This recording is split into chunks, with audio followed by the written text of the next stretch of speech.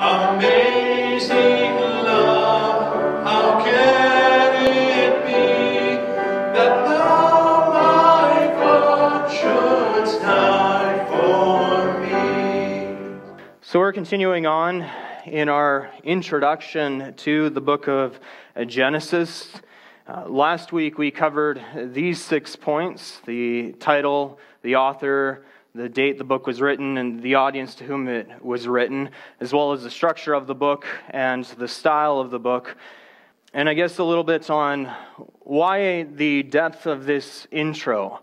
There are a lot of questions that are brought up, a lot of scrutiny that's brought up towards Genesis, and most of these take place before we even get into the book, which is unfortunate, but it is the case in our modern era, and so I feel it is important for us to take the time to lay the foundation of what we're going to be going through in Genesis. How do we answer some of these questions like, did Moses really write the book, or was it for other people, anonymous people across time who wrote the book? What is the style of the book? And such things like this, because how we determine these questions, what our answers to are these questions, not only affects how we read Genesis, it also affects how we read the entire Bible.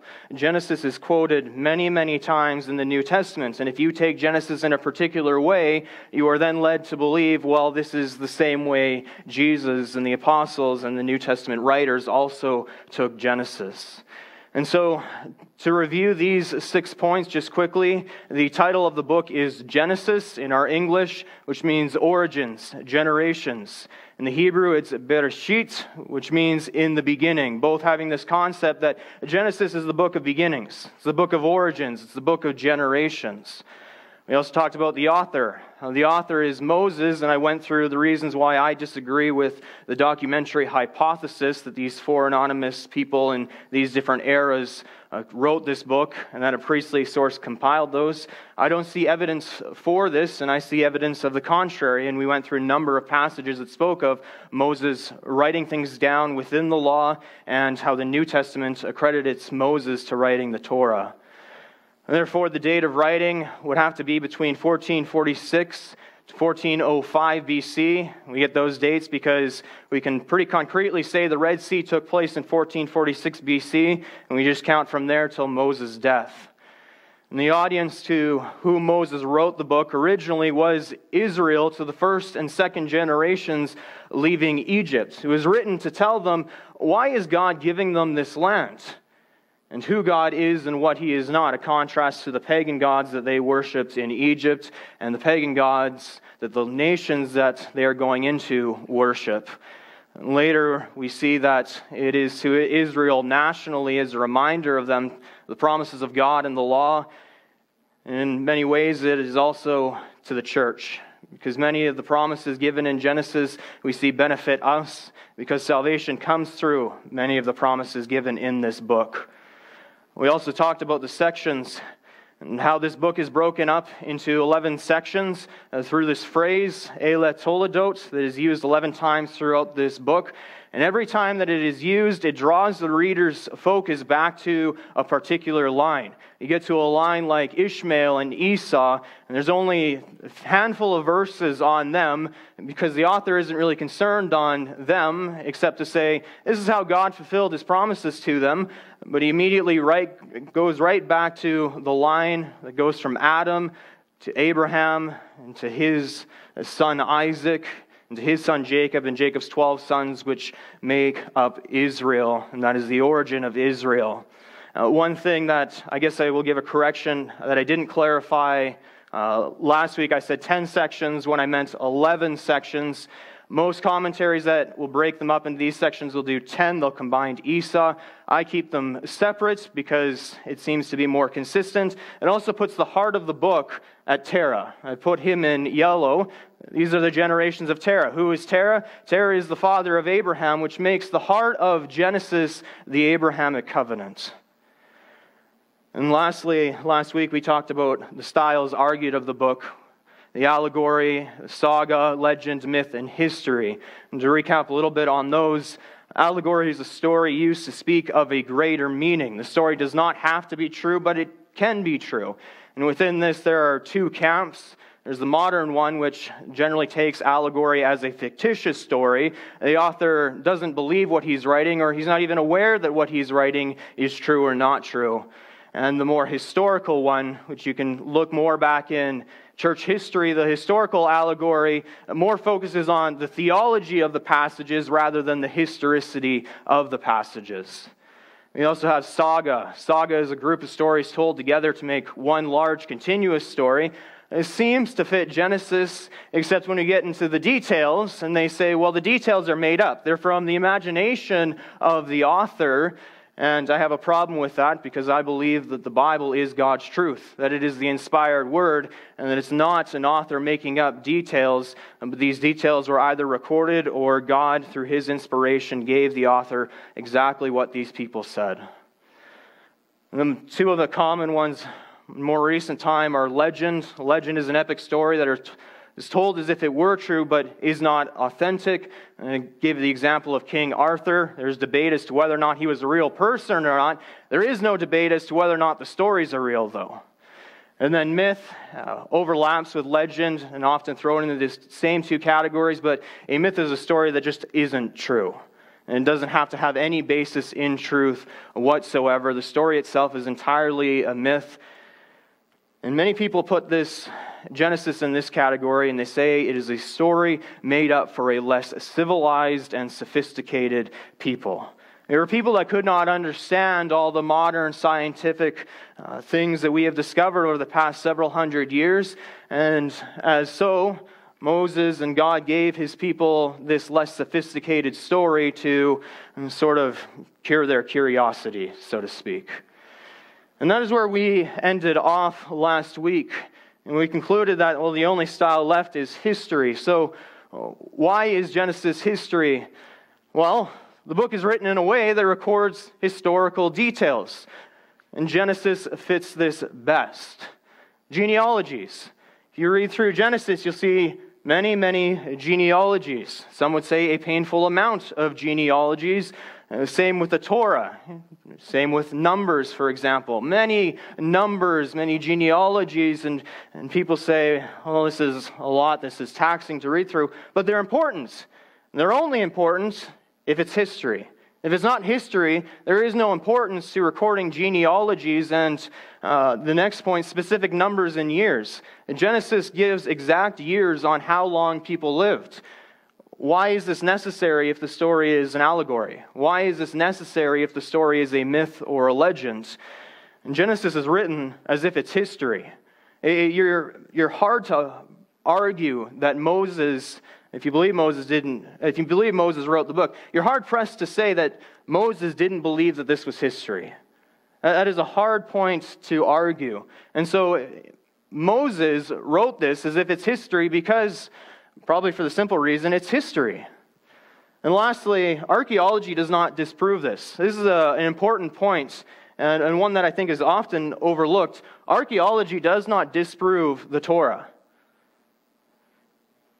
Take the Book of Mormon, for example. The Book of Mormon has been disproven time and time again through archaeology.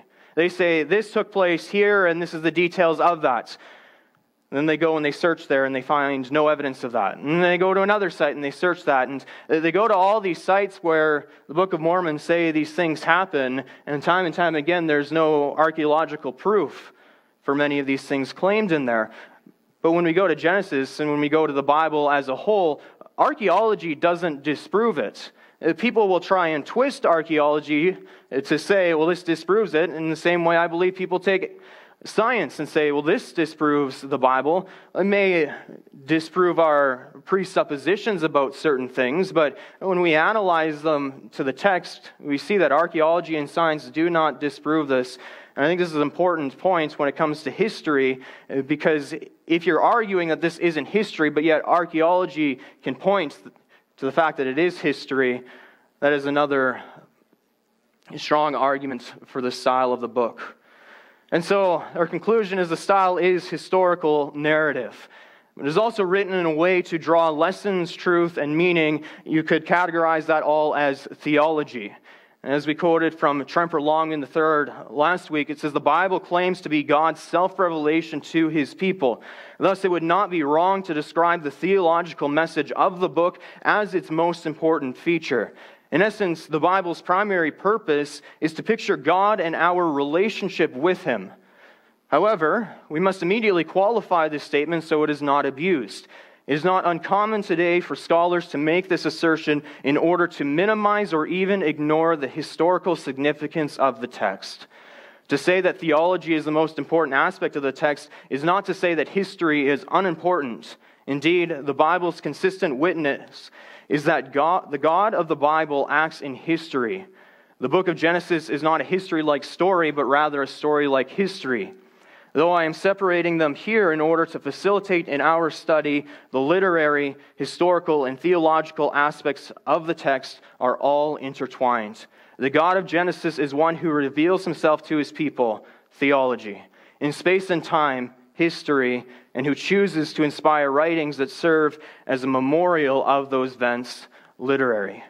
And so Tremper Longman's point is that Genesis isn't just history. It's not just there to give us a history lesson of what's taken place. There's meaning behind the history. Every word that is written in the Bible in those days was written at an expense. And I had a teacher in college who would always hammer on this point, and he would say, writing in those days was expensive. Paper was expensive. And so people didn't write things often as we do. If we keep a diary and we go on and on and on about stuff that may not really be important, but in the long span, it's important to us today. But everything that's written in the Bible is written for a reason, and the paper that it was written on was expensive. So these authors were very careful about what they wrote. And so why tell this story and not this story? There's more that happened in Abraham's life than is recorded in the Bible. Why does Moses choose to record these stories? Because he's trying to draw lessons, truth, and meaning out of the history to give originally to Israel, to tell them, this is the God who is going to bring you out of Egypt, and this is the God who did bring you out of Egypt. This is the God who has saved you from the hands of the nations who are around you. This is who He is and what He is not. And so, though Genesis is history, it's also very much theological. And as well, it has a prophetic nature to it, like all Scripture. Scripture has the ability to be prophetic at any time it chooses. And whether or not it is a direct prophecy, it can be speaking prophetically of something. We see this in many cases quoted in the New Testament. To give you a quick example of this, Hosea chapter 11 is quoted in Matthew chapter 2.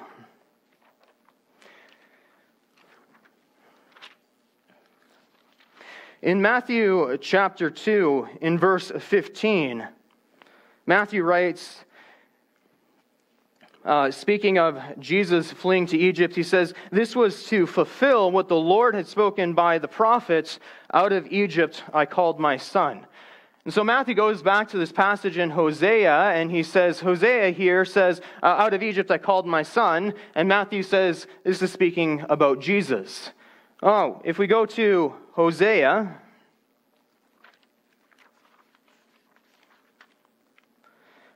chapter 11 and verse 1.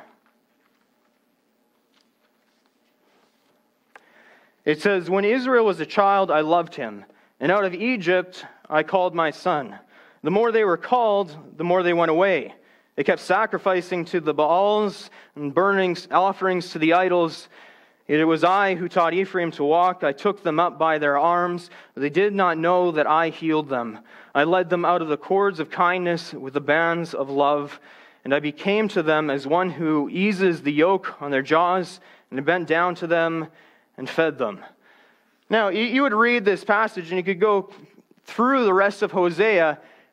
You would never have an understanding that verse 1 is talking about the Messiah, when he says, "I called my son out of Egypt." And yet Matthew recognizes the pattern that is going on here in Hosea, and he says, this patterns, and this fulfills what the prophet Hosea wrote when he said, I called my son out of Egypt.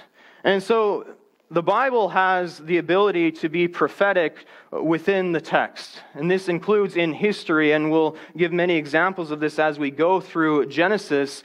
And as we get into our literary terms, typology fits into this extremely well. And this is an important hermeneutics is the big word for it, but hermeneutics just means how you interpret the Bible. This is an important hermeneutical point that when we read the Bible, all the Bible is going to teach us theology, as well as all the Bible has the ability to be prophetic in nature, because God will pattern something and use that pattern later on to fulfill it in a way that is greater. And we see Jesus pattern this again and again and again. At the same time, we also need to be careful in our interpretation of the Bible, because many will take this and say, well, this connects to this, and this connects to this, and this connects to this, and you end up having one argument that I heard in Genesis 1, the firmament in the sky, that's Jesus. It's not waters in the sky, it's Jesus. And the way he got there was this wild rabbit trail that didn't make any sense, because his interpretation of his rabbit trail just wasn't right. We need to be careful when we're interpreting passages to see, how did the New Testament authors pick this up? And so as we go through Genesis and we study the history of it, we'll also study the theology of it, and we'll also study in which passages is this picked up, and is this patterned in the New Testament as well. Our next point is themes. The themes of the book, and this could be summarized as, what is the book about? The major themes of the book, the Abrahamic covenant is a very important point in this book. A reference to the Abrahamic covenant takes place over 20 times in this book in different passages. And these are direct references where the same kind of wording is used. And some will argue that the Abrahamic covenant is repeated from God, and we'll go through this. It is repeated from God to a person 7 times in this book. It's a major theme of the book, as well as blessings and curses. And a subsection of this is to the whole world through Abraham, tying us back to the Abrahamic covenant. You'll see as we go through this book that God will give a blessing. You'll see God gives a curse. God blesses Adam and Eve in the garden. They disobey, and we see the curses that follow upon the serpent and what then happens upon mankind. You see Cain kill Abel. You see God curses Cain because of that. You see this theme of blessing and cursing throughout the book, dependent on what the person believes and how they react if they have faith and hope. A major theme of Genesis is also the history of Israel, and within that, of mankind's origin. Now, all of Genesis, and I talked about last week how I don't like how often the book is broken up into 2 sections to say 1 through 11 is somehow different than 12 through 50. As we go through 1 through 11, we'll see how 1 through 11 has the same theme, the same point as the rest of the book. It's tracing this line that goes from Adam, that goes to Seth, that goes to Noah, and then through his son Shem, which leads to Terah, which leads to Abraham, to which the origin of Israel. And part of this, I think, important point that confirms that this being a theme of this book is if we take Jesus' genealogy in Luke 3. And it starts with Jesus and it works his way back, and it's how he's descended from the kings of Judah and from the line of Judah, and how that takes them to Jacob, to Isaac, to Abraham, which takes them to Shem, Noah, Seth being the son of Adam, Adam being the son of God. Now, Luke gives this genealogy that traces Jesus to the beginning, to God. Genesis is consistent with this, which traces the line from Abraham, Isaac, and Jacob and his 12 sons back to God when God formed Adam in the garden. And the whole book is tracing this line of Israel that leads to the Abrahamic covenants, which leads to our salvation. Another major theme of the book is God's transcendence and immanence. Transcendence is essentially God being over all in a all-powerful and glorious way. Immanence is God being present with us in a personal relationship kind of way. And we see this throughout Genesis. You see a chapter on God being transcendent, His power over everything. You see this in Genesis 1, creation. You see God as Elohim, Creator God, creating the world. You get to chapter 2, and it describes Him as Yahweh Elohim, this personal relationship. And you see chapter 2 is focusing on the immanence of God. And you see that through the different names of God used throughout the book. You see this with the flood. You see, God looks over the world and sees that they are corrupt, and God's conclusion is that He is going to destroy the world, transcendence. But Noah found favor in the eyes of the Lord, immanence. The Tower of Babel, we see this with Abraham. We see this with Jacob's dream, and then in the following chapter, we see God's transcendence. And so, transcendence and immanence are a major theme within this book, showing that God is this powerful God that is over all, but at the same time, He is a God that is immanent and wants a personal relationship with us. The promised Messiah is also a major theme. The very first promise of the Messiah comes from Genesis chapter 3 in verse 15. In Genesis chapter 3 in verse 15, the Lord God says to the serpent, "I will put enmity between you and the woman, and between your offspring and her offspring. He shall bruise your head, and you shall bruise his heel."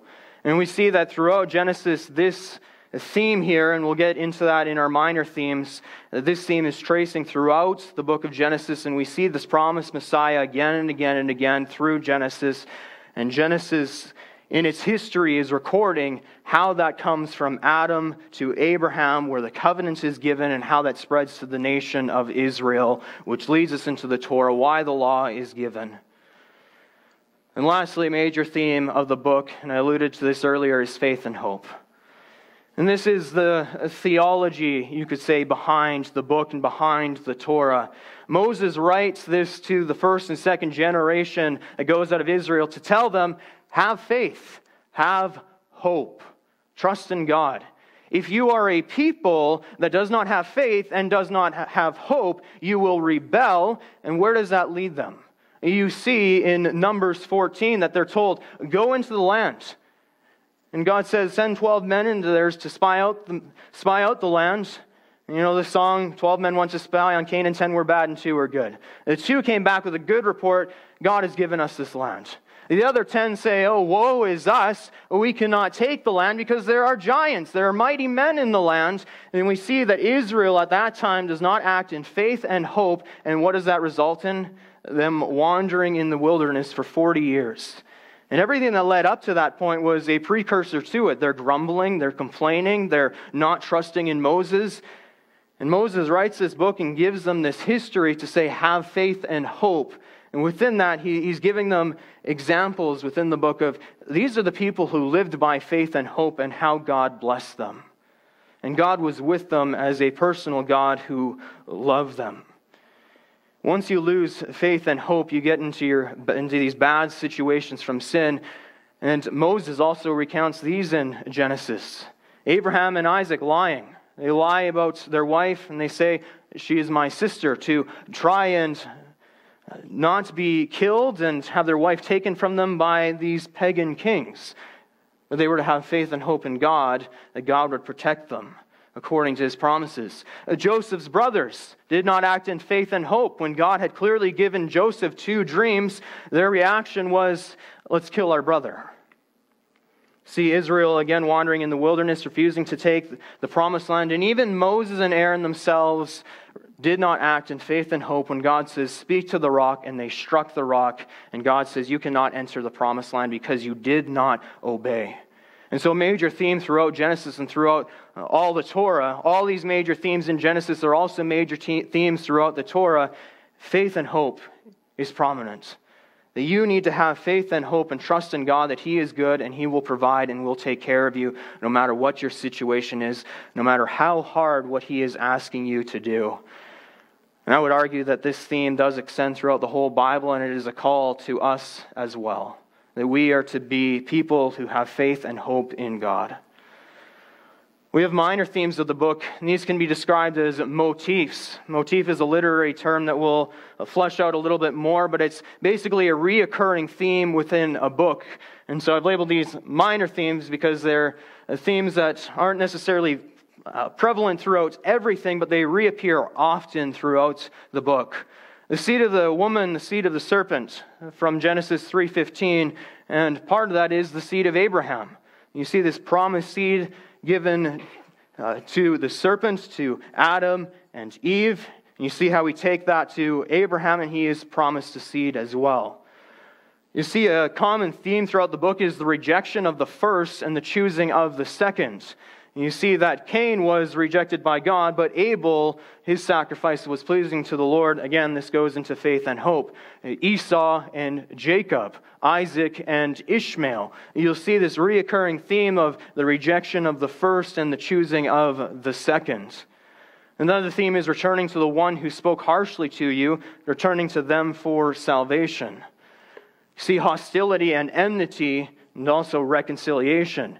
Jacob and Esau had this hostility and this enmity towards each other, but in the end they were reconciled to one another. The promise of land is given to Abraham. They also see alienation, that someone is sent out because they are not included in the promises given by God. You see Ishmael is sent out. You see that Esau is taken out of the land by his own choice, and it is given to Jacob. You see this alienation, which very much reflects in the Abrahamic covenant. You also see numbers. Genesis introduces us to the importance of numbers in Hebrew culture.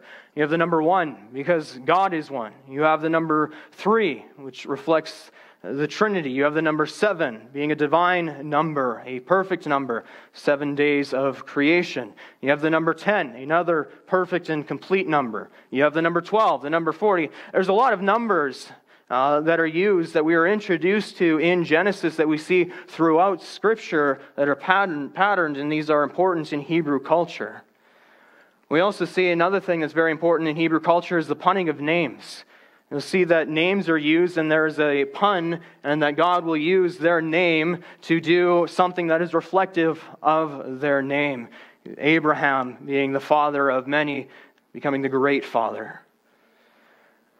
We also see the theme of creation as well as ruin and destruction.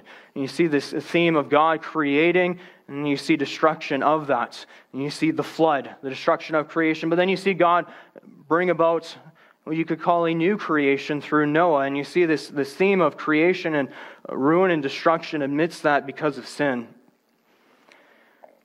Another motif in the book is countering the nation's conception of gods and a God. The nations had some very, you could say, unpleasant ideas about who God was, what the gods were. And why is God calling Israel to go and take the land? Why is God bringing them out of Egypt and say, go conquer these people? And often in our Western culture, we struggle with this. Why would God tell them to go and kill these nations? That just seems very wrathful and mean. When we look into these nations, they were nothing good. In many ways, they would make North Korea look very good today. One of these practices that was very common in these days was that they would have these bronze hands that were casted, and they would heat them up till they're red hot, and then they would sacrifice their firstborn infants on that. These were horrible pagan people that had sinned greatly against God, and part of the promise of the Abrahamic covenant is, for 400 years you will wander in a land that is not your own, but then you will go into the land. Why the 400 years? God says because the sins of the nations into that land, they're not yet complete. But by the time of the Exodus, God has had enough with those nations' sins, and He calls Israel to go in and purge those nations. And so Genesis, as we'll go through, because it was written to the first and second generation who exited Egypt, we'll see that Moses is spending a significant amount of time countering what these nations' concept of God was, to say, Israel, don't believe that. this is how you are to believe. This is who God is and what He is not. And as well, redemption being to a garden-like state. Another category of themes that we could say is Bible themes. And I said faith and hope is a theme that we see throughout all of the Bible. Another one that we see is the kingdom of God. Paul Drake says, the kingdom comes at the end of time as the culmination of everything that has happened from creation until now. And we see that Genesis starts off and promises the seed, and we see how that is taken to the Abrahamic covenants, and this promise is that given to Israel, and out of that comes the law. Here's how you live holy before God. Then comes a man named David, and David wants to build a house for the Lord, and the Lord says, no, I will build a house for you.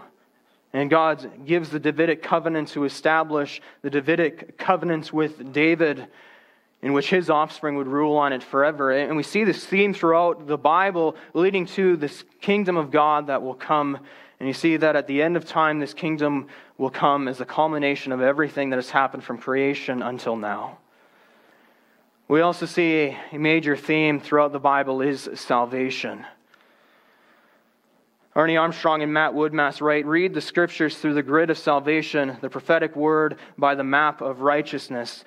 I forgot to mention this earlier, but this is the book that it comes out of. It's Hermeneutics, the prophetic scriptures, the guide for understanding the prophetic nature of Scripture. When I was talking about how all Scripture has the ability to be prophetic, and he goes into detail about why that is the case. But in here he talks about how you see this motif of salvation throughout all of Scripture, and how all of Scripture is bringing us to salvation again and again and again. And though often, and you could very much easily argue that alongside salvation is destruction almost every time.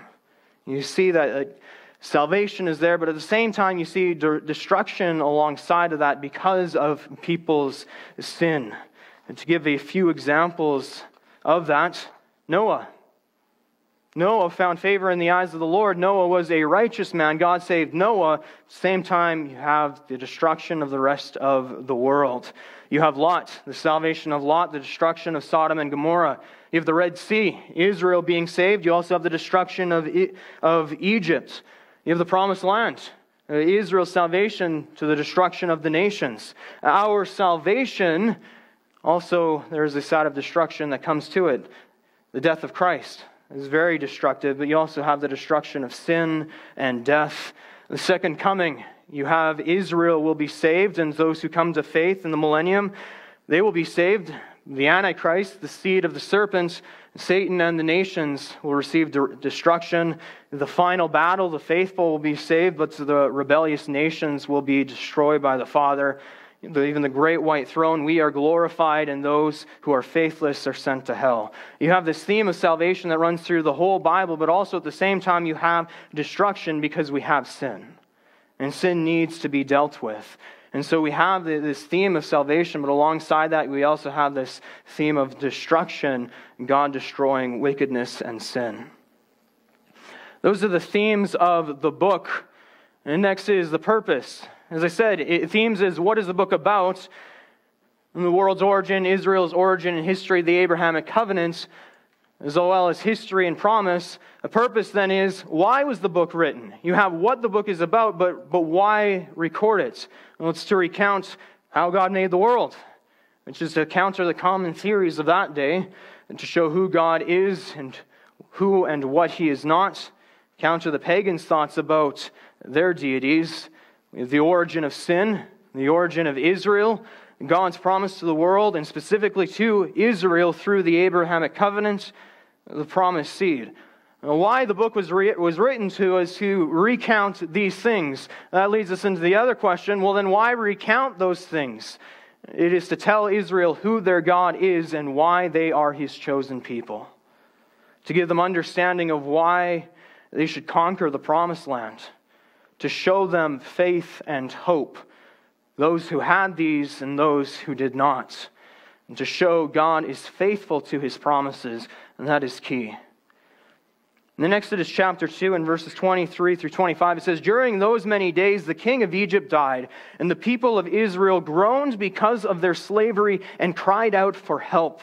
Their cry for rescue from slavery came up to God, and God heard their groaning, and God remembered His covenant with Abraham, with Isaac, and with Jacob. God saw the people of Israel, and God knew. Genesis was written to recount the promises of God to Israel. We get into Exodus, and it says God remembered the promises in Genesis. And what did God do? He freed His people. In Deuteronomy 1, verse 8, it says, "See, I have set the land before you. Go in and take possession of the land that the Lord swore to your fathers, to Abraham, to Isaac, and to Jacob, to give them and to their offspring after them." And we see Deuteronomy, the call to fulfill this promise for them to go and take the land that was promised to Abraham, to Isaac, and to Jacob, to Israel. You read Joshua, the major theme of Joshua is fulfilling what is commanded in Deuteronomy. What is commanded in Deuteronomy? This is commanded. Joshua says Israel did this for the most part. Then there's the unique characteristics of the book. And this is basically what makes the book special. There's creation, the fall, the flood, the patriarchs, the origin of Israel, the Abrahamic covenants. And you could say all of these, and the main unique characteristic of the book that I would argue, all the rest of Scripture is based off of what is recorded in Genesis. Genesis, being the first book of the Bible, the first book of the Torah, would be the first book that you would read if you started from the beginning. Everything else in Scripture is based off of Genesis and the promises and the history given in it. We talked about the genealogy of Jesus in Luke. It's based off of much of what is recorded in Genesis. The promise of the offspring connects to the Davidic covenant, takes us to Jesus, starts in Genesis. Genesis is the beginning. Bereshit in the beginning, in Genesis, origins, generation. It's the book of beginnings because it is the beginning of the rest of Scripture, in which all the rest of Scripture is based off of what is recorded in Genesis. To close off our time, I wanted to talk about literary terms, and I felt that this was important. And again, to say, you don't have to memorize every literary term that I'm going to give tonight. When we come across one of these, I'll explain it. I'll explain what it is and how we see it. But the reason why I've included this as our 10th introductory question is because we argue that Moses wrote the book. And part of our argument in that is the complexity of the book, how it is one cohesive unit with the Torah as well, and how the complexity of the book we see very much through the literariness that Moses uses in this, which also speaks of Moses was an intelligent man. Moses was no stupid, more ape-like, more caveman-like man who could not understand creation. And that if we go into the literary complexity of Genesis, we can argue that these were a very sophisticated people, a very knowledgeable and understanding people that could understand the truth and history as it is given. The first literary term that I want to talk about is patterns. Patterns. There's parallelism and then there's chiasm. These are two poetic structures that are used throughout the book. And parallelism is parallel points in a series that repeat in order. You have A, B, C, A, B, C. For example, the 6 days of creation. You have light and darkness. And then you have water and sky, land and the plants. Those are the first 3 days. Day 4 goes back to A, filling the light and the darkness with the sun, moon, and stars.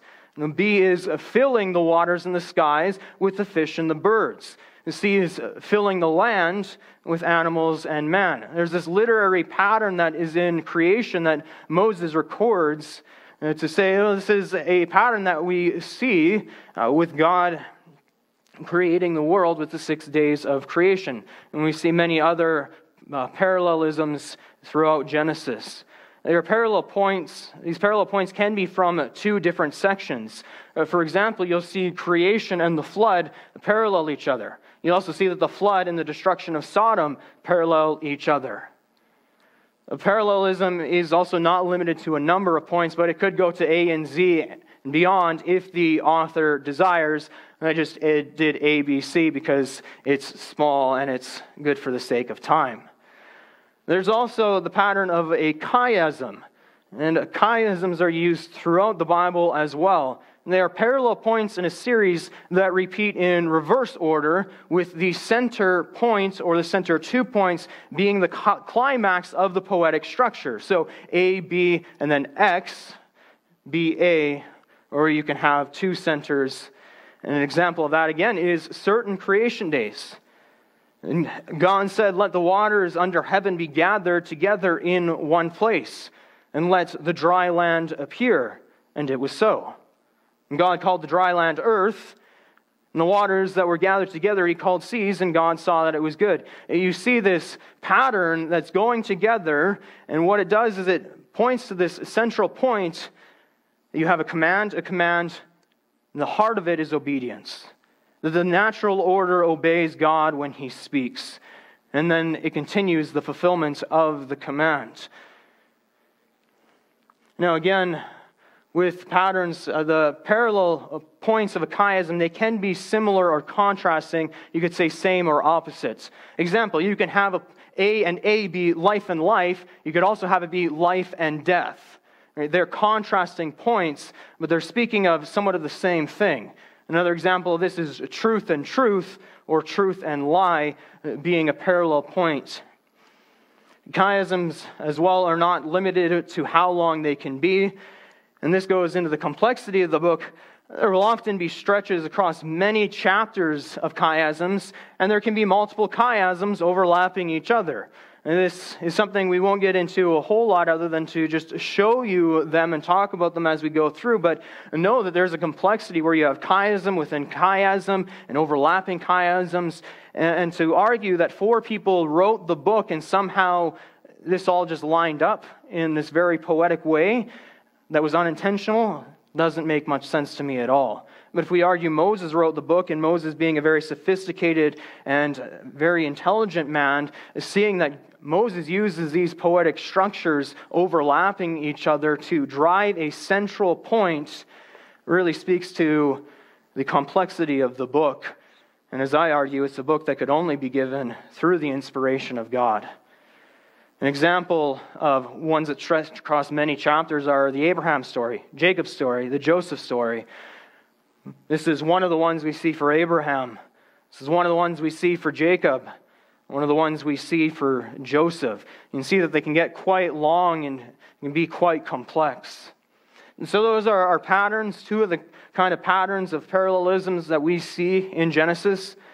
Another thing that we see in Genesis is foreshadowing.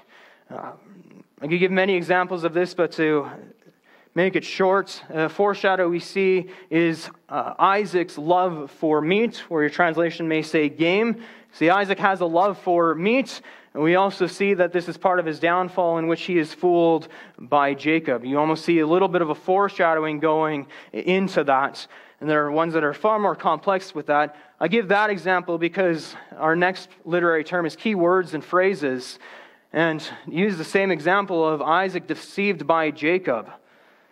A key word that is used throughout this passage is the word meat and game, sa'id, which is used 8 times. The word tasty food, matam, variations of this word are used 6 times. By recognizing the key words of a passage, we can understand the point the author is making. As Bruce Waltke says, the repetition makes the point apparent. Isaac's love for his sensual tastes has distorted his spiritual tastes. He is deceived through the tasty game, this tasty meat, this tasty food that Jacob brings to him. He is deceived by that as part of the deception that allows Jacob to be blessed by God. Key phrases are essentially the same thing as key words, except it's several words as long. 6 days of creation. You see the phrase, there was evening and there was morning, day, and it states the day. Vayhi ever, vayhi voker, yom, whatever day. This phrase, the series of words, repeats 6 times at the end of each day of creation. The author's point is to show us the completeness of the day according to the natural cycle established by God on the first day. There's morning and there's evening, a 24-hour period of time. We also see in the genealogy of Genesis 5, the phrase, thus were the days of person, Adam. His days were this many years, and he died. You see this, and he died, and he died, and he died, over and over and over. But then one notices the stark contrast when you get to Enoch, and you expect the phrase, and he died, but it's not given. It says, Enoch was no more, for the Lord took him. You immediately know the contrast that is given there, because you have this repeated phrase, and then when it's not used, you see the contrast of it. There's motif, and we talked about these being the minor themes of the book.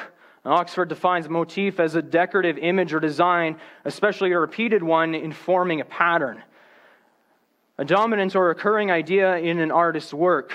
In essence, a motif is a repeated theme. It's something that is stated, and you see that repeated again and again and again and hinted to throughout a work, in this case, throughout Genesis, throughout the Torah, throughout the Bible. And as we talked about these minor themes, these are all motifs that we see throughout Genesis and the Torah. A motif that we see is the stars of heaven and the sand of the sea. You see this promise is given in the Abrahamic covenant, and it is repeated throughout Genesis and the Torah. And motifs will often contain a key phrase or a key word. It's originally given to Abraham in Genesis 13:16. He says, I will make your offspring as the dust of the earth, so that if one can count the dust of the earth, your offspring can also be counted. See it repeated in Genesis 15. In Genesis 22. In Genesis 26, it's repeated to Isaac.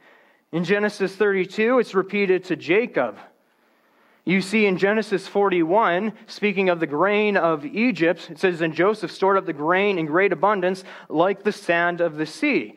Somebody who is reading this, a Hebrew boy who's reading this for the first time, would immediately recognize the parallel that's going on here, and you see how this is speaking in some ways to the promise given to Abraham, that just like the grain that was stored up in Egypt was so plentiful that it could not be counted, Moses records this for a specific reason to tell Israel, that is how many people you are going to be. That is going to be your generations. And in Deuteronomy 1:10, we say it says, the Lord your God has multiplied you, and behold, you are today as numerous as the stars of heaven. The fulfillment of this motif that we see. We also see that it came from the 70 that went down to Egypt. In Hebrews 11, it says, therefore from one man and him as good as dead were born descendants, as many as the stars of the heaven and as many as the innumerable grains of the sand by the seashore. Speaking of God fulfilling his promise to Abraham. So we see this motif used throughout Genesis, throughout the Torah, and even extending into the Bible. There's many times it's also used in the books of Samuel and Kings and Chronicles. There's inclusio. Inclusio is a literary term that means a statement or a theme of a statement that appears at the beginning of a story or a passage or near to the beginning, which is also repeated at the end. You see this parallel? You could look at it. Is there a chiasm here? No, it's likely just an inclusio. And these can be similar contrast or fulfillment. For example, Genesis 16, with Abraham, Hagar, and a child, you see an inclusio take place here.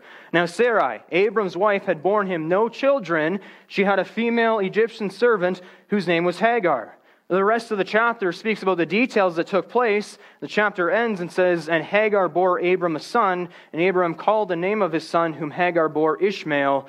Abram was 86 years old when Hagar bore Ishmael to Abram. You see that it's almost a bookend closing of the story. The theme at the beginning is repeated at the end to close it off, in this case to close the story of Hagar bearing Ishmael, Abraham's firstborn. You also have comparisons and contrasts. A comparison is a consideration or estimate of similarities or dissimilarities between two things or people. It's two or more things that are similar and are often being compared, often to show similarities between the two of these, or to show a blessing and a curse extended to both. For example, you have the three stories of a patriarch lying about his wife being his sister. These stories are compared to each other, and when you get into part of the reason why, you see that the blessing given to Abraham is also the same blessing that is passed along to Isaac. You can also see a deception. You see that it is a deception that ends in a blessing, the covenant made with Abimelech. The covenant shows that Isaac has received the same blessing as his father. A contrast is a state of being strikingly different from something else in juxtaposition, which just means close proximity or in close association. Two or more things that are opposite or similar but have reactions, or have different reactions: obedience and faith, acceptance or rejection, blessing or curses, and things like that. Noah, you see, Noah is faithful and obedient. The rest of the world has no faith and they are disobedient. Acceptance: Abraham, Isaac, and Jacob are accepted. Lot, Ishmael, and Esau are rejected. Blessings: Israel; curses: Egypt.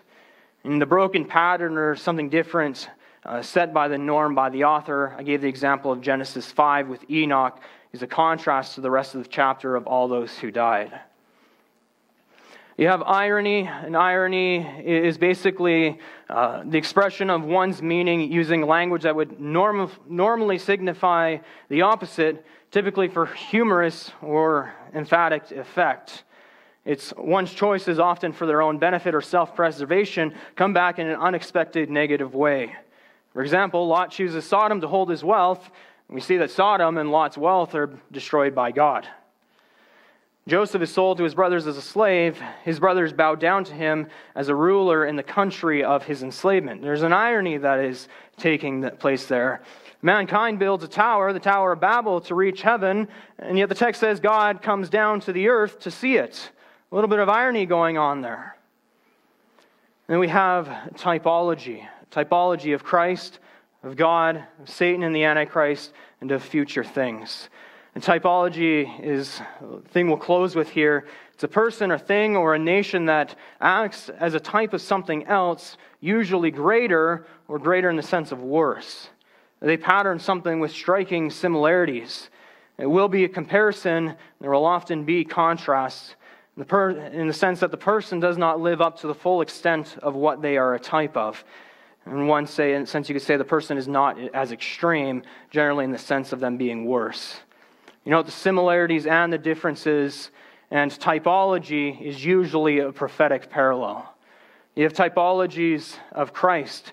You have Isaac and the ram. It pictures Christ's sacrificial death for sin and resurrection. And Isaac also pictures Christ as the chosen seed. You have Joseph. Joseph was sold for the wages of a slave. He was as good as dead, and he was considered so. He was resurrected from a grave-like state and became a ruler, and he brings salvation to the world, and then he reigns over the world. Jesus was betrayed for the wages of a slave. He died on a cross, resurrected from the grave, brought salvation to the world, reigns in heaven, and will physically reign over the entire world. There are striking similarities between Joseph and Jesus. Joseph being a type of Christ is in typology. And so the Joseph story, though it takes place before Jesus, his story has this prophetic nature which Jesus fulfills. You have typology of God. You have Abraham willingly offers Isaac his son, the chosen seed, as a sacrifice. It pictures the father willingly offering his son, the true chosen seed, as a sacrifice for sin.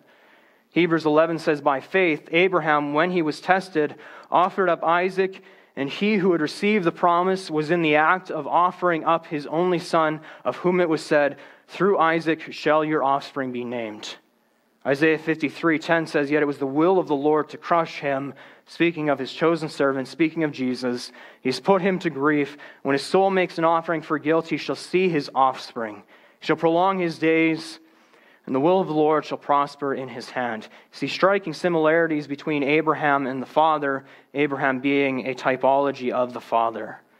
You have it of Satan, the Antichrist, being evil and sin, the seed of the serpent. The ultimate seed of the serpent is the Antichrist. You see Cain acts in the way of the seed of the serpent by killing his brother. You see the line in the nation of Nimrod, which comes Babylon, which persecutes the Jewish people, exiles them from their lands. You see striking similarities with the line in the nation of Nimrod to what the Antichrist will do. You have the Pharaoh, who is very much like the Antichrist and Satan in how he acts and deals with Israel. I'm going to jump a few slides ahead to close. To take us back to our question, why Genesis? The ultimate answer is truth. It's truth. Truth is God's reality, which is revealed to us through Scripture. Why should we study Genesis? Why should we look into Genesis? There's literary depth of Genesis, and the author's use of these literary terms throughout the book shows that he's trying to accomplish more than just relaying history. He's speaking of truth. Truth about what happened in history, but truth about God, who He is. And as we know, God is the same for 1,000 years, for 2,000 years, a couple days, decides He gets bored and decides to change His character. No. God is the same yesterday, today, and forever. And as a result, God's truth being God's reality, which is revealed to us through Scripture, is the same today, yesterday, and forever. Because God is the same. And so the way that God reveals Himself in Genesis and who He is important. And so the question is, why Genesis? Because it's God's truth. And from what we learn in Genesis and from what we see in Genesis, we'll see God's truth and how that applies to the rest of Scripture and how that applies to our life. And it's important. And it'll be important as we get into our next lesson. We have a testimony service next week, but the next one after that, we're going to be talking about why we should take Genesis as history and why evolution isn't compatible with the Bible. Why should we take God's truth at His word? So that is where we will close off tonight. Join me in a word of prayer. Lord, I thank You for Genesis. Lord, I thank You for the complexity of this book. And Lord, how we're dealing with a book, there is a lot to it. And Lord, we will not nearly even touch the depths. We'll just graze the surface of the depths of this book. And Lord, it shows us who You are, it shows us Your truth. And Lord, we should marvel in the complexity of this book and in the complexity of Your sovereign hand throughout all history. Lord, I pray that as we go out from here, Lord, that Your blessings would be upon us. Lord, that we would be Christians who live a life of faith and hope. Pray all these things in Jesus' name. Amen. On Christ the solid rock I stand.